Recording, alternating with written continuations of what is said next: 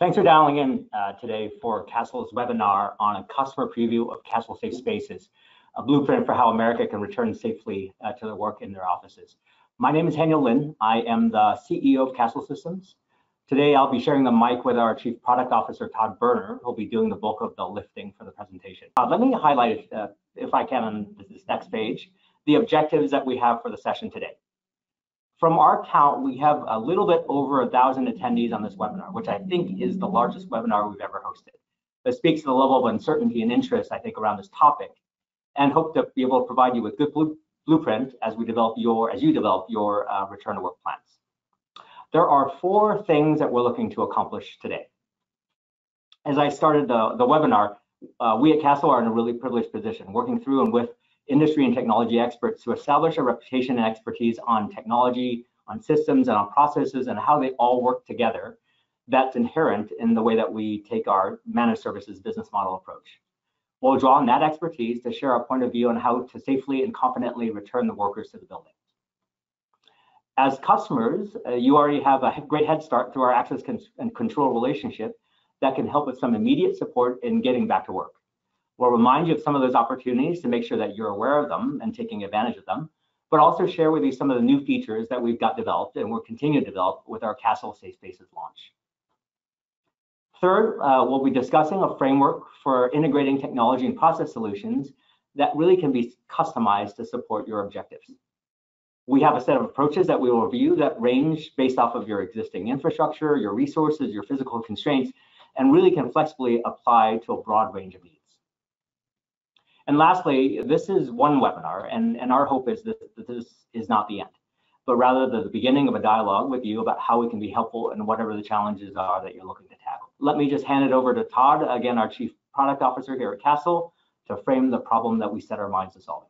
Thank you very much, Daniel. So, as Daniel said, the question that everybody is wrestling with right now is how do we get back to work? How do we do that in a safe way, and how do we do that in a way that gives people confidence to come back to work? And as everyone rightly knows, there's a lot of challenges to that. If we start in the upper left, we're unsure who's sick and who has immunity. We don't have a lot of testing right now, and so there's a lot of uncertainty around what somebody's health status might be. Down in the lower left, widespread testing isn't really available. So right now, we're struggling to know really how widespread is this, and therefore when can we start to bring people back safely. Now, third, it's going to take some amount of time to develop a vaccine. And so whether that's 12 months or 18 months or a little bit longer, there's going to be some window in which we're going to have to figure out a solution before there's a vaccine to bring people back safely.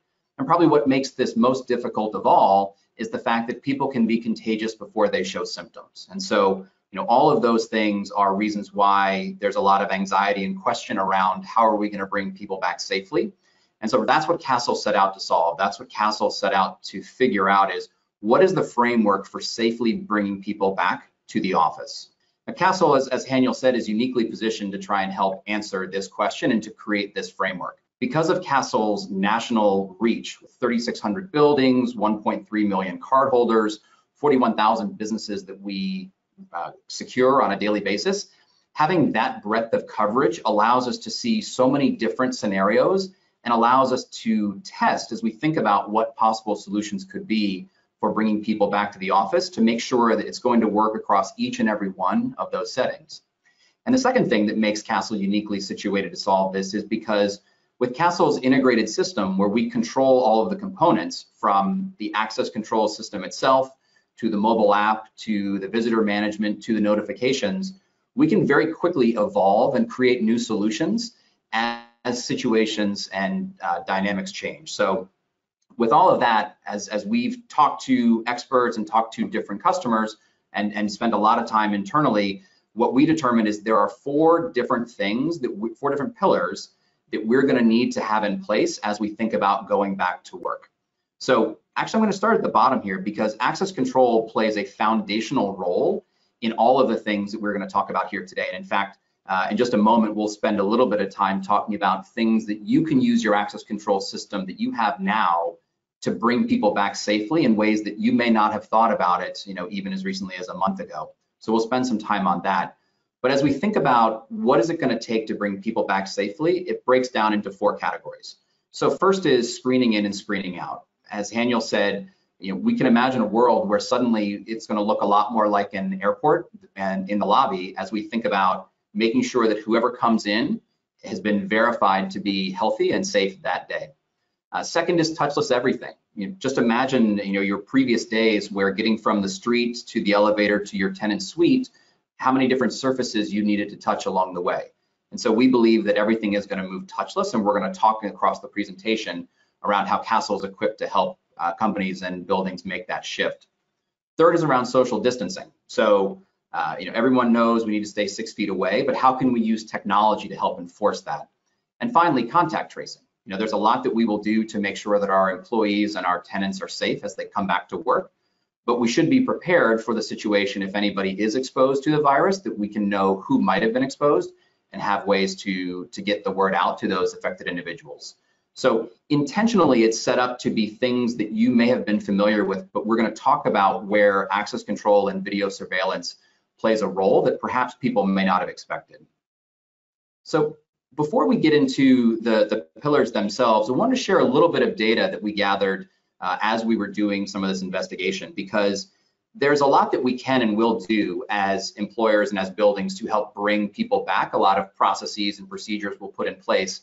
But part of successfully bringing people back is going to be helping them understand what we have done, the communication part of it, the change management part of it, so that they have the confidence to come back to work. So we surveyed more than 1,000 workers in the last week of April to understand what they're going to expect as a thing that's going to make them want to come back to the office. So here on the left-hand side of the page, start with a little bit of data. So here's how you read the chart. We asked people for each of the different categories to rate it in 3 ways. One, is it a showstopper? Without it, you're not going to come back to the office.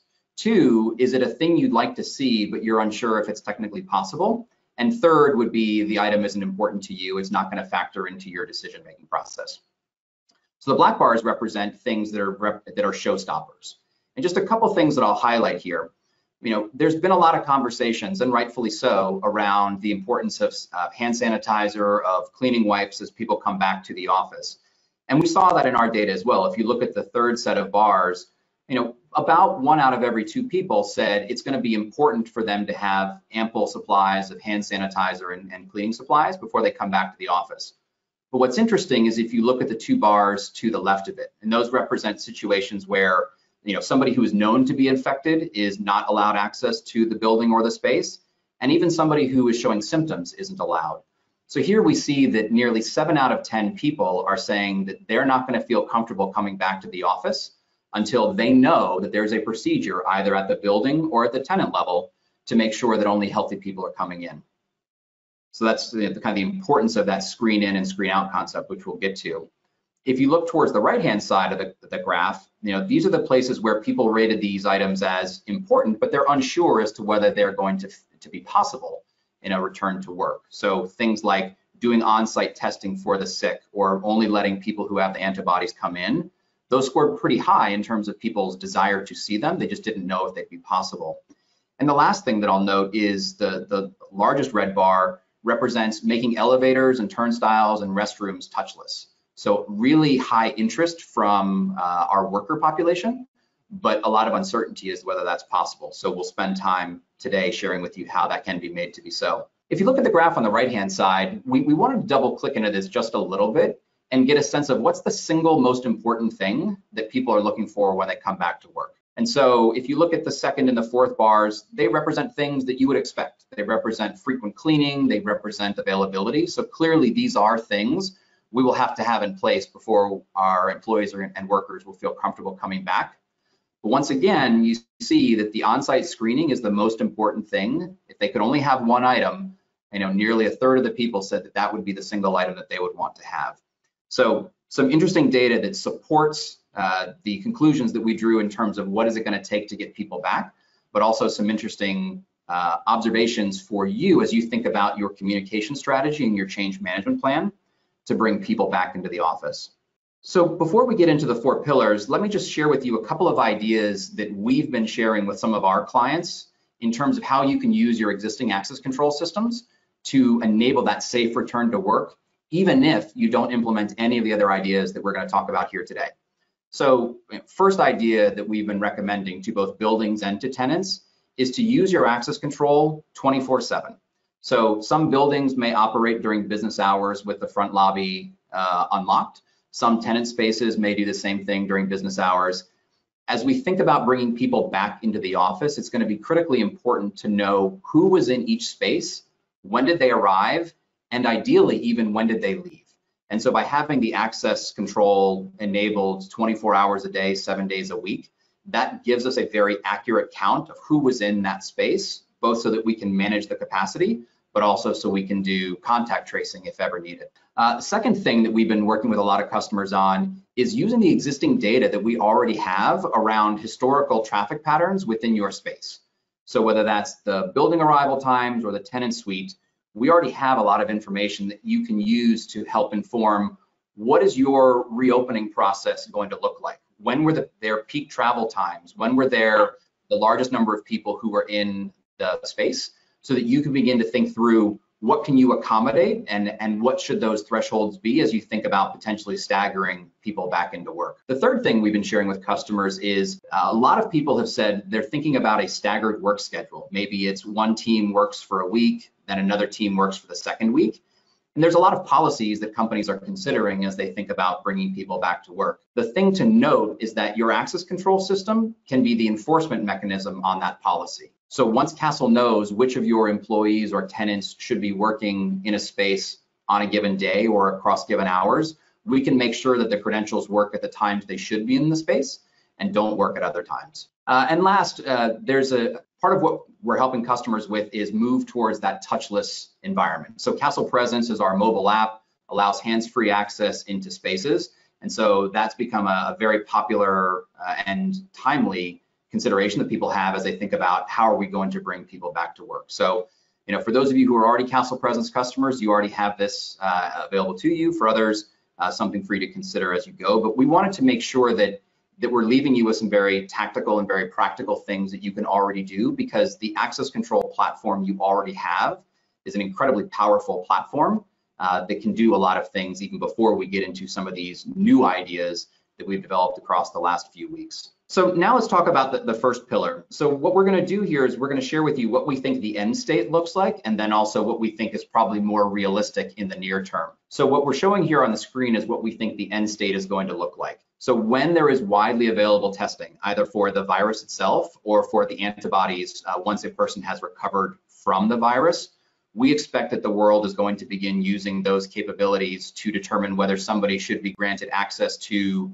the space or not. So let's just kind of walk through the examples. So first, there probably will come a time when there are sufficiently available and sufficiently inexpensive tests that we can test people as they enter the building. And that's an important point because when you are testing for the presence of the virus, you have to test every single time the person comes in the building. So even if you were tested in the morning and left for lunch, you'd have to be tested when you come back again. And that's why the availability of both widespread testing and cost-effective testing will matter before we can implement something like this. Now, second idea is that there's been discussions at the federal level and at other levels of building a centralized database of people who have had the virus and now therefore have the antibodies and potentially have immunity from getting it again. So sometimes it's been referred to as an immunity passport. There's other names that have been given to it, but the idea would be that these individuals have gone through the virus and now represent a low risk individual to come back to the space.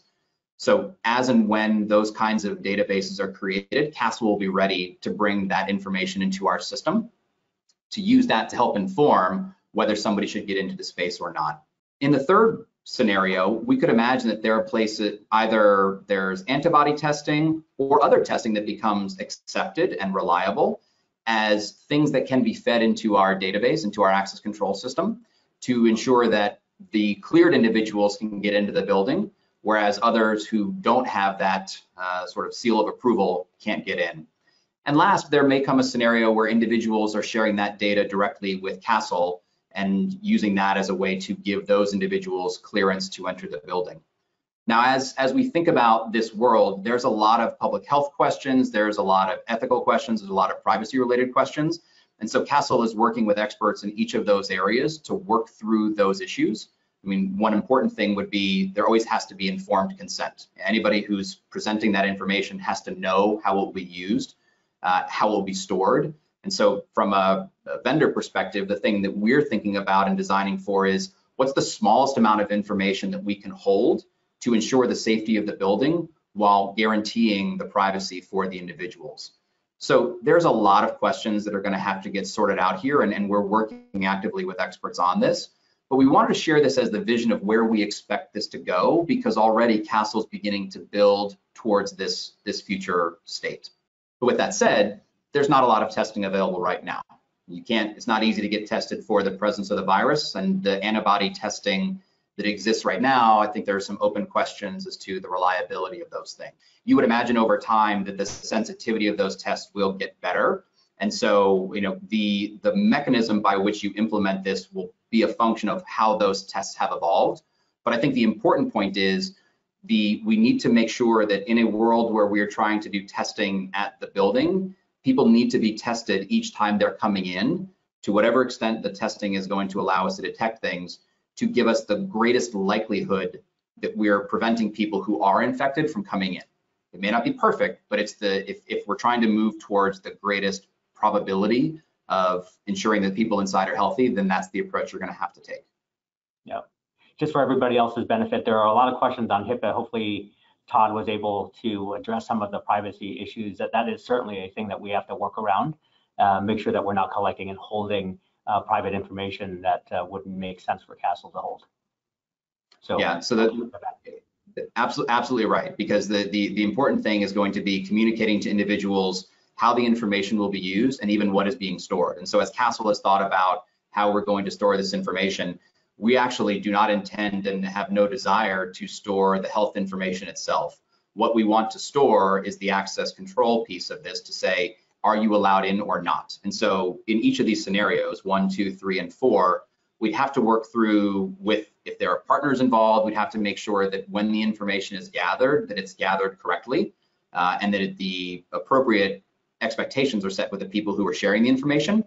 But then at the Kastle side, what we want to know is, can the person come in or not whether they had a temperature or they had a virus or whether they had the antibodies. So trying to, as to the greatest degree possible, keep health records out of the system so that we're allowing for people to come in and out as needed while maintaining privacy and health records. So if this is where we think things eventually go, the question becomes, what can we do until testing is widely available? And so this is a representation of how we think screening will work in the near term before testing becomes widely available. So every building is going to be different. Here we're showing a lobby. All of what we're going to discuss here would hold true with a tenant suite as well. But we've tried to show what we think this is going to look like as we start welcoming people back into the office and back into the building. So we'll start actually in the lower right side, because an important thing, if we think back to some of the survey data we were sharing before, but even just our own expertise, being able to restrict people that we know are sick is a critical first step in the process. So if we know that somebody has been diagnosed with COVID-19, then we should be restricting their access credential to make sure that until they have gone through the full cycle of the disease and have become no longer contagious, that they're not even possibly allowed to come back into the space. So then the next step says, okay, for everyone else where we're unsure, we don't know whether they're sick or not, if you look at the upper left, we imagine there's going to be checkpoints that are set up that will do some screening. Now, what that screening looks like will probably vary depending on the situation. You may have somebody who is a guard who's doing a temperature check, or you may have a thermal camera that somebody could look at to detect their temperature. You may have a set of screening questions. You want to make sure that they're not on a restricted list, that they shouldn't be allowed in that day. And only once all of those things have been validated would you actually enable that person's credential for the day and let them into the building. So what we're trying to show both on this page and across the entire presentation is the range of the possible. These are all the things that could be done. Now, each building may choose or office may choose to implement some of these things. So some people might say, we'll do a temperature check, but we're not going to do screening questions because we want to get people through quickly. Some people might say we only want to do screening questions. Whatever makes sense for your specific situation, Kastle can work with that result and then would be able to make that go, no-go decision for the individual. But eventually, if we look to kind of the right-hand side of the page, we do imagine that as testing becomes more broadly available, you're still going to have to do testing in the lobby for people every day who haven't been shown to have the antibodies. So if we don't know their health status, we're going to have to verify and re-verify that every time they come into the building. One thing is, as we've thought about this, that we think is going to be pretty important in implementing any kind of screening process or testing process is going to be how do we manage the volume of traffic through both the lobby and into the suite itself. So one thing that we've been working on is to say, if you're going to implement a series of screening questions, rather than waiting for people to have to get all the way to the office, could you give people a mobile app where they could fill out some of those screening questions ahead of time and then head to a fast pass lane? So either showing that, yes, they've passed all the screening questions, if that's all there is, or proceeding immediately to a temperature check if there was going to be that as part of the screening solution as well. So, really trying to think through how do we move people through the process as fast as possible while still ensuring the greatest likelihood that we are screening people out who might be sick. Then looking towards the top of the page, we've had a lot of conversations with buildings and tenants around the need to provide personal protective equipment. Some people have said it's the building's responsibility. Some people have said it's a tenant's responsibility. Some people have said it's an individual worker's responsibility. But we wanted to share with you what it could look like if you were going to distribute some of those kinds of equipment within the lobby space itself. And then last, there's probably going to be in the near term a need to have somebody or some process that's managing the capacity within the elevators. So if you think about maintaining safe social distancing, elevators are probably going to be the most difficult place to control. And so we want to make sure that they're in the near term, that there are people involved to make sure that we're ensuring the greatest safe social distancing that we can. What we've represented here is what it could look like in the lobby. You could imagine that these same kinds of processes could exist within the tenant suite itself. So if we look at this graphic here, rather than those front doors being the front door to the building, those could be the front door to the tenant suite opening up into a reception area. And you could, depending on the space, set up one or multiple screening stations there. To the question around whose responsibility is it, I think that we've actually in our conversations heard multiple answers. We've heard some people say it's the building's responsibility, some people say it's the tenants. I think ultimately it requires a conversation between the buildings and the tenants to figure out what's going to make the most sense given the mix of tenants in the building, the size of those tenants, the volume of traffic that you have to get through any of the places where you have natural choke points. So I think the most important thing is if the conversations haven't begun between some of the buildings and some of the tenants within it, especially some of the larger tenants, probably very good conversations to begin to get a sense of how are they thinking about it, because it's a partnership. We're going to have to make sure that both sides understand how the other's approaching it and make sure that collectively we've got a solution that makes sense for everyone. One of the things we want to spend just a brief moment on is around thermal cameras and temperature checking, because as people have thought about how they're going to implement screening in the near term, I think it's widely acknowledged that testing is the ideal way to go about doing that. But until we have tests that are widely available, the question then becomes what technology exists today that we can use to gather some objective data that we can use to determine who should get into the space or not. And so as we've been designing things, as we've been coming up with solutions, we see probably three different types or three different ways in which you might use thermal cameras as a way to add that additional screening layer as to who gets into the building. So one would be on the left-hand side, the high throughput system. So here you would have an overhead or a camera that is monitoring an area, and it's monitoring for body temperature within that area. So rather than forcing people to go through one lane, you can watch a wider area, therefore more people can get through. And then a guard could be watching for anybody who's showing an elevated temperature, or you could even connect it into the access control itself. So if you have a choke point like a turnstile or an elevator, you could actually restrict access for that individual. So Here, the approach would be, we want to add in a little bit more screening capability, but we don't want to slow down or impede the flow of traffic. And that high throughput system, that overhead area screening camera might be the way to do it. In the middle, we've come up with scenarios and solutions for a situation where somebody says, I'm willing to take the trade-off of a little bit more of an impedance of the flow of traffic because I want to have more certainty around who that individual is and around what their temperature status is. Then on the right-hand side, you could also apply this concept at the tenant suite. So you could have it set up where before the temperature check occurs, the access card doesn't work, and it's only once the temperature has been validated to be below the threshold that the person is let in. So we can tie the access control and the thermal cameras together to have that be a condition for somebody getting in. Now, I will say on thermal cameras, they are not perfect. You know, they have a margin of error in terms of the temperatures they can detect. I think it's, depending on the camera, usually about 0.5 degree Fahrenheit. But it's a thing that we're getting a lot of questions on, and so wanted to share a point of view in terms of if it is a thing that your situation merits consideration, that it's a thing that we can enable as a way to add in an additional layer to a screening process until tests become more widely available. So that's the kind of the screening in and screening out process. We'll turn for a moment to the touchless everything concept. So here, I want to highlight 3 things for the touchless lobby, and in just the next slide, we'll talk about what it looks like at the tenant suite. So first, it's going to start with how do we make the perimeter doors to the building touchless? So in terms of things we can do today, we're already in conversations with customers around taking any door that already has a motorized door opener on it, like an ADA compliant door, and changing the wiring on that so that when a credential is presented, the door automatically opens so that the person doesn't have to open the door with their hand. And that can be a physical credential or a mobile credential so that they don't even have to get near the reader itself.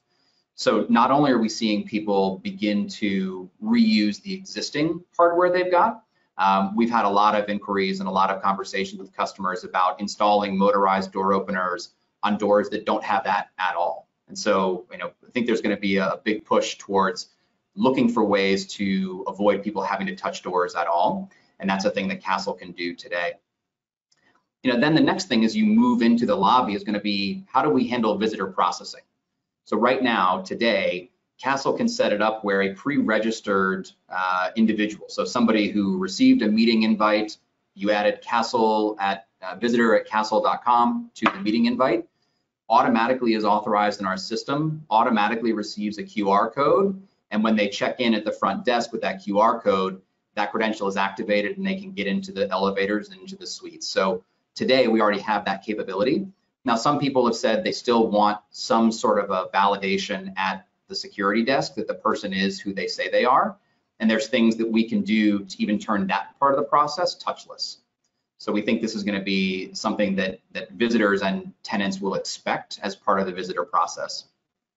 And last is around the elevator itself. And so right now, there's been a lot of inquiries across the last 2 weeks in particular around how do we make elevators touchless, and not just destination dispatch elevators, but all elevators. How can we make both the floor call button as well as the floor selection button inside the elevator touchless? So we've been in active discussions with Otis and several other elevator manufacturers to bring that capability into Kastle Presence. So we are actively developing that right now. There's some work that the elevator companies have to do to make this possible, but they're committed to doing it. And there's some work that Kastle has to do, but in relatively short order, Kastle Presence, the mobile app, will be able to not only open doors hands-free, but to be able to select floors within an elevator without having to press any of the buttons within the elevator itself. So that one is a little ways off, but active development and coming pretty soon. So then when we get to the tenant suite, you see a lot of the same things. So you've got the ability to use motorized door openers with a mobile credential or even a physical credential to open the door without somebody having to open it. And actually, one thing I forgot to mention before, the motorized door opener would be used not only for ingress, but also for egress. So when you're going into the space, probably have to present a credential. On the way out, it could be set up to present a credential, which we would recommend because of the additional occupancy data that it gives you. But if for some reason that wasn't appropriate for that situation, we could install a hand wave reader in front of that door to be able to open the door, to activate the motorized door opener so that nobody has to touch that door. And so, part of the conversation we've been having with customers right now is within the tenant space, which doors make sense to install that? Are there, doors like the front door or maybe an IT server room where you still want to have access control, but you want to make sure that you're turning that surface touchless to the greatest extent you can. And then same thing with visitor processing. As we mentioned before, Kastle's got the ability to make that touchless today. So, that capability already exists. Another capability, though, that we want to highlight that becomes an opportunity of the tenant suite, which really isn't as appropriate for the perimeter doors, is a solution that Kastle's had for more than 30 years, which is what we're calling no door access control. So here, what we do is we use motion detectors to determine when somebody has entered a space. And just like a door, there's still a reader, still a credential they have to present to come into that space. But rather than turning the door motorized, we can just take the door off entirely. So you get kind of the best of both. You get the ability to know who is in the space and to still have access control on that space, but to not have a door at all. There's no question of, did the motor break? Just the ability to go through and to have a more open plan, but still have access control. So that's another solution that in a world where we're looking for touchless surfaces, Kastle can do today. So Haniel, any questions on the touchless experience before I move over to social distancing? No, there's a bit of a chaser one from the page before, so I'll ask it now. Are there protocols limiting number of passengers in an elevator? That was one that just came in from the page before.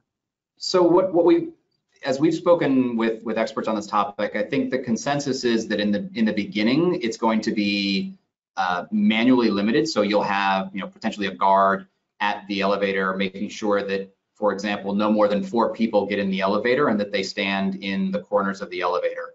So it's probably processed at the start. Actually, on the next page, we'll share a little bit around where we could imagine it becomes a little bit more technology driven. But at the start, it's going to be a process probably managed by both the passengers in the elevator, but also something like a guard or a property staff who's going to help enforce some of those restrictions around elevator capacity. There's also a question here just came in about bathrooms and kitchens. Mm-hmm. So here, I think, again, it depends on the configuration of the space. We'll dictate a little bit of what the solution looks like. So if you think about airport bathrooms, usually they're configured in such a way that there's no door to that bathroom and you walk around a wall before you get into the bathroom itself.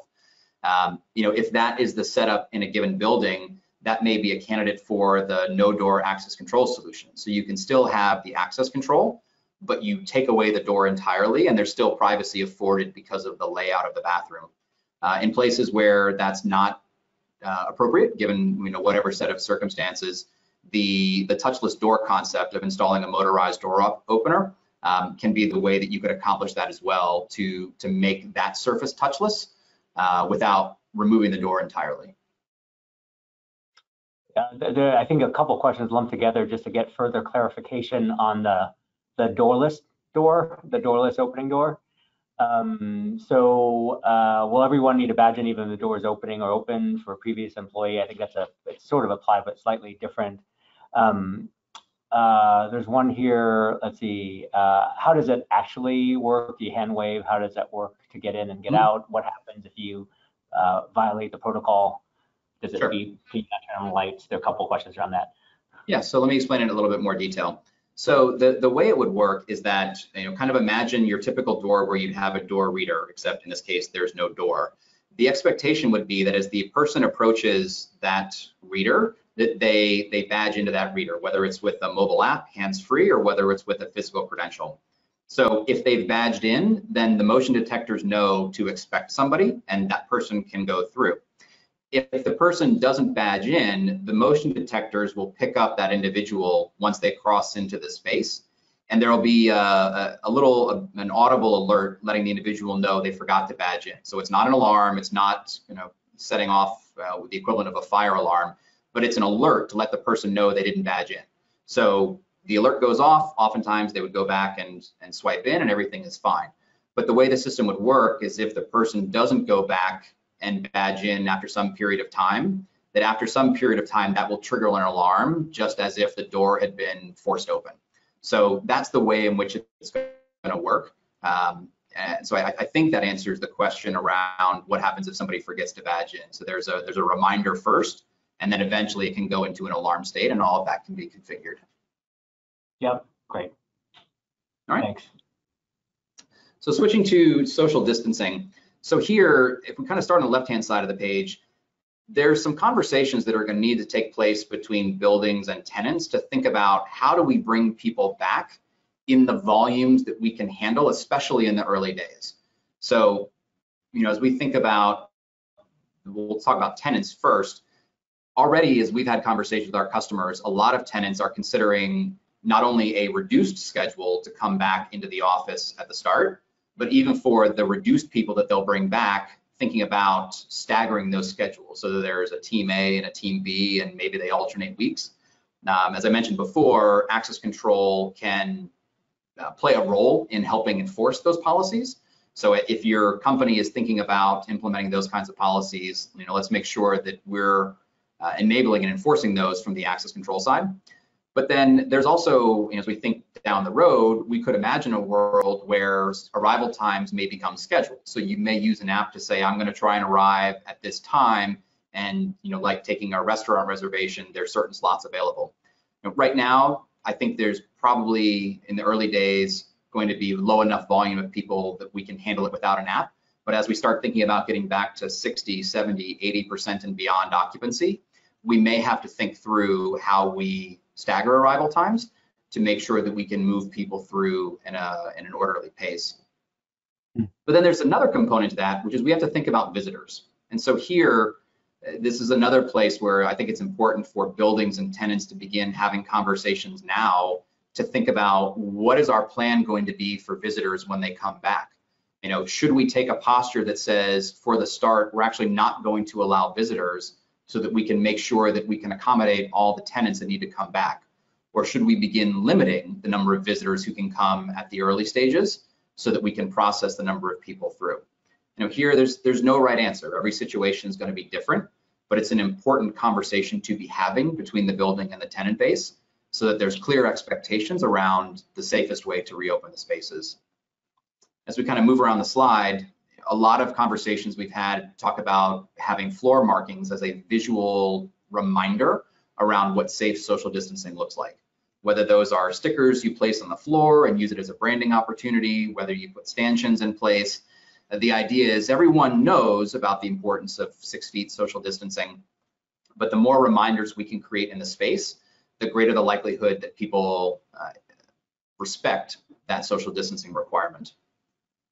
Another thing that we're working on right now and very close to being able to roll out is having cameras that can actually count people in space. So here, what we'd be able to do is to say, whereas an area we're monitoring, based on the size of the area, we know how many people should be in that space. And if we see that more people are in that space than should be in that space, we can send a notification either to the guard, to the property manager, to the office manager, whoever the right individual would be, to let them know that there's a situation occurring where social distancing isn't being practiced so that action can be taken. And we can also imagine a world, and this is further off, but we talked before about elevator capacity probably being controlled in the interim by a human being. As we get better at counting individuals and knowing occupancy in a building and occupancy in an elevator, the camera itself can partner with the elevator to be able to say the elevator is at the capacity that has been set, and we're not going to accept any new passengers until somebody gets out. Further afield, but we imagine that the world is going to evolve in that way. In terms of the elevator piece in the interim, while we've got somebody managing it, it's a small idea, but it's an important idea that we even need to think about how do we load people into an elevator. So if we're going to have 4 people standing in the 4 corners of the elevator, we actually should load them in a very specific way. We should have the people going to the highest floors get in first and stand in the back. People going to lower floors get in last and stand at the front. That way you're minimizing the number of times people have to cross paths with each other. and thereby even in an elevator car, which is a difficult environment to maintain social distancing, you can still try and get the greatest spread that is possible in that area. And then last, we think, as we mentioned before, it's important to have better occupancy data for every space, whether that's the building, the tenant suite, even conference rooms and meeting spaces inside those areas. Understanding who those people are, when they were there, when they arrived, and when they left becomes very important as we think about maintaining safe social distancing, as we think about contact tracing. And so, these are things that, in addition to whatever readers you may already have in your system, we could install new readers either for checking into a space or for checking out of a space to give you greater visibility and greater control over where people are and when they were there. And then finally, there's a series of ideas around contact tracing and how we can leverage the data that exists in the system in the event that somebody ever were determined to be infected, and then being able to let other people know that they might have been exposed. So you've probably heard in the press the importance of tracing and testing, going back and forth. Access control, because of the data that we already gather, just as the course of our normal business, is an incredibly powerful part of enabling contact tracing. And so this is why I mentioned before, it's very important to the greatest extent possible to ensure that you're using access control 24/7, both for entrance and for exits. Because in that world where you've got everything set up 24/7, you know with certainty who came in, who left, when they were there, and who else was with them. And that is an incredibly rich data set as you work with public health officials to be able to do the contact tracing, so we can know who may have been exposed and who may need to be isolated or quarantined because of that exposure. So we can do all of that with access control data. Some additional things we're working on right now is being able to leverage video data to be able to augment that. So right now, some of the things we're working on is changing our video cameras so that we can not only identify that there's a person in the frame, but being able to identify very quickly through search all the places where individuals came together may have crossed paths. So it's an additional data set that you could use to say, we noticed that two people were together for a very long period of time. All things equal, there's a greater risk of infection than in a situation where two people just cross paths very briefly. So looking for ways to bring additional data sets to that conversation, because tracing is going to be an incredibly important part of getting us through the coronavirus pandemic. Then next, as we think about the importance of tracing, there has to be a communication platform. There has to be some way to get the message out, either if there's been a situation in the space that we need to alert people that they should leave or that they need to take some other precaution, having a way to do real-time alerts, but also having a mechanism to reach people wherever they are. So, most companies already have communication platforms like, Outlook and Teams, Slack. There's lots of different mechanisms, but through Kastle Presence and our Kastle Alert offering, the ability to have a mobile app where communication can be sent out in real time and can have two-way conversation when appropriate will be an important part of bringing together and sharing information as it becomes available. And then last idea around contact tracing here is because of the data we're gathering, there's an ability for us to perhaps do a new level of quality control on our vendors, and in particular our cleaning vendors, than perhaps we've thought about doing in the past. And we saw, from the survey data and even from the conversations that I'm sure many of you are having right now, cleaning is top of mind for people as they think about coming back to the building. And so with access control data, we can know when did they enter and when did they leave, so that there's a first layer kind of understanding of, did they spend enough time? If you see that it should have taken an hour to clean a space and they finished in 20 minutes, it's an occasion for a conversation to say, why? Why were we able to finish so quickly, given we'd expected to take more time? We can even take it a step further, through the addition and use of any existing cameras that are already there. So a service that Kastle has around remote video guarding or patrols, we could actually be monitoring those cameras on a regular basis to ensure that as the cleaning crew moves around the space, that there's somebody monitoring to make sure that, yes, indeed, they're in the space, they're doing the things they're supposed to do. So those become additional ways that Kastle may be able to help as we think about ensuring that the cleaning is taking place at the level that everyone wants and needs to feel confident coming back.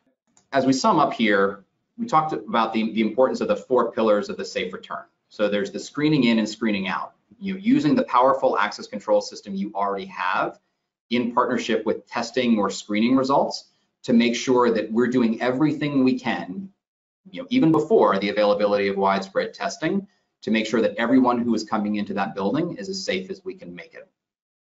Now, second, we talked about the importance of making everything touchless, whether those are the front doors, whether that's the visitor processing, whether that's the elevator itself, or even in the tenant space, thinking about removing doors entirely. The more surfaces we can remove, the more we can enable people to leverage a mobile app to be able to open doors without having to touch them, the greater confidence people will have to return. Now, third, we talked about social distancing and the importance of using technology to both manage the times at which people arrive, but also manage and monitor the occupancy in a space. So we're ensuring that people are practicing safe social distancing, and we're enforcing the policies that both the buildings and the tenant suites have established in terms of people coming back into the building. And finally, we talked about the importance of contact tracing. So while the first 3 things are all about how do we keep people as safe as possible, the last one is, in the event that somebody is determined to have been infected, how can we leverage access control data and video data to identify which other individuals may have been exposed, so we can speed the time to where we can identify those individuals and prevent them from potentially infecting someone else. I'll turn it over to Haniel to kind of wrap us up here.